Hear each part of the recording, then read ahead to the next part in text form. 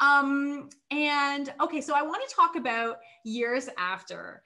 So what are some things that can crop up that you have seen with your clients or your patients? What can crop up, you know, whether they did or they did not do the scar massage?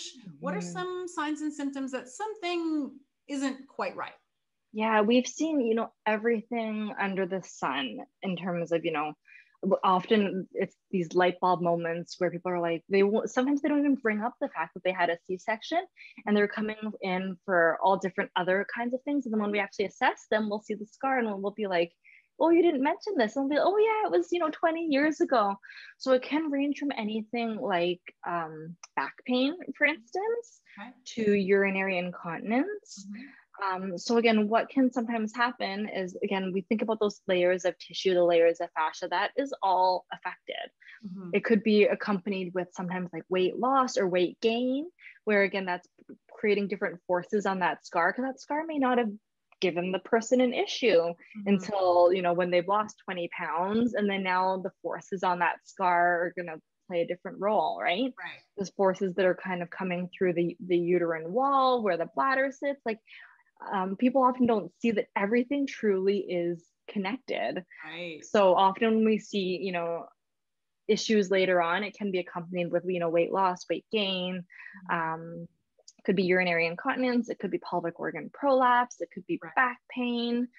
Urgency and frequency is probably the number one thing that we see that can be related. Because again, if again, you're not familiar with the anatomy, you have your uterus that kind of sits in the middle here. You have your bladder that sits in the front.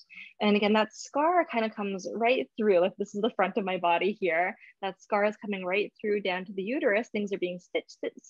And again, that can put some other pressures on that bladder, and that can create often urgency and frequency.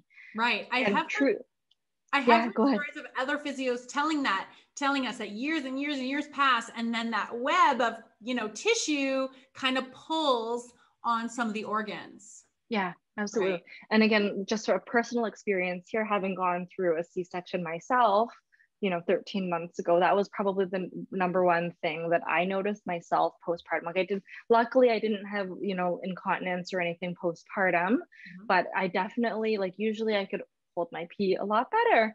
And I was definitely getting a lot more urgency and frequency postpartum. And like, I knew for myself being a pelvic physio, like I knew that some of that did have to do with that, you know, that scar and probably some of the adhesions and some of the surgical procedure that happened. So, yeah. So can you show us and lead us through what a scar massage will look like? So what you can, again, first of all, you might just want to start with like a little bit of, again, light touching in that area, back and forth, up and down. You might even just try like a little bit of up and down sensation. You can see I'm really lightly just sinking into my skin right now. And I'm not necessarily like pushing, okay? I would probably do this lying down, because right now, being in an upright position, like my abs are on because it needs to help me hold up. So I would definitely do it in a relaxed position. And then what I might try to do is just a little bit of like nudging the tissue almost. So I'm just kind of pushing down onto that scar. If I have an adhesion, and you can kind of see like you can see the skin doesn't quite move as well in this area. Whereas in this area, it kind of sinks in a little bit more. So I'm just kind of paying attention to that as I kind of sink around that scar. And I might just move up and down and just kind of make sure. Often people will only focus on the above section, but we also want to make sure we're getting under that scar as well. Can you see that okay? Yeah. Okay. From there, I could actually try a little bit of circle. So I might sink into that scar and just try some circles around. And again, I'm trying to just get that skin moving. I'm feeling for any of those nodules that you described to see, again, what does it feel like? And really, before you even do any of this, I'm going to put my face back in the camera for a second. The scar massage should never, ever, ever feel painful. So you may feel that it pulls a little bit. You may feel that, you know, a little bit squeamish, that it feels weird. And that's all okay, but it should never feel painful. Right. Okay. If you're noticing that it's like getting, like it feels like it's going to open, if you're noticing any like red spots in the area, it's getting really irritated, that's too much. And I would back off. Okay. So we did a little bit of touching. We did some circles. Some of the other things, again, I'm going kind of from easiest to more advanced here. You could also try a little bit of like hugging the tissue, almost like you're coming through that scar and going through there. You could go vertically up through that scar. You could go across. And again, remember, we want everything to be movable in all different directions. And right now, again, if I'm early days, I'm not putting a lot of pressure. If I was further along and everything on the outside felt like it was moving pretty well, then I may feel a little bit more comfortable to sink in a little bit more. But again, you're going based on your comfort level, right, and what things feel like.